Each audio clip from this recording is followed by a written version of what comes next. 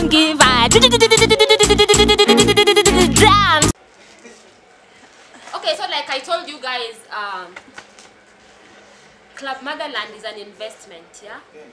And I told you that I have put already a lot of money in this place. And because I put a lot of money in this place, there is pressure, yeah, for this investment to come back. And so I decided to choose a manager to help me run this place. And as much as I do most of my stock taking and balancing my books in the counter by myself, the manager helps me especially with problem solving.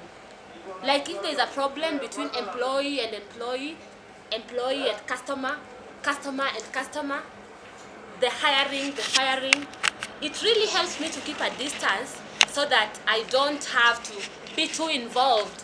I don't have to be too involved with the customers, because you know what, guys, already I have enough stress, and the stress that I have is, will my investment return at Motherland? So I don't want to be stressed by Motherland. Oh, DJ amekataa kuniwekea ngoma. Oh, sijui suruali yangu imepotea. Oh, see what. A, B, C, D, E, F, G, H, E, G, F, G, S. So I always give all this problem solving and handling to my manager. My manager seems to be very camera shy. So we are going to sweet talk him slowly by slowly to come and introduce himself.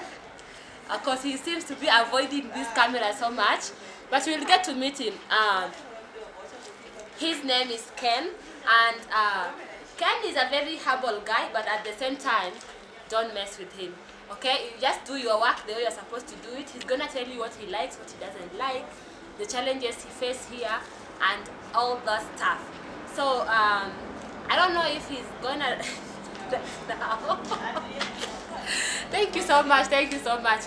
Whenever he's ready, even if it's tomorrow or even if it's 5 years from now, maybe he will get to say hi to you guys, okay? Alright, thank you guys. I don't give a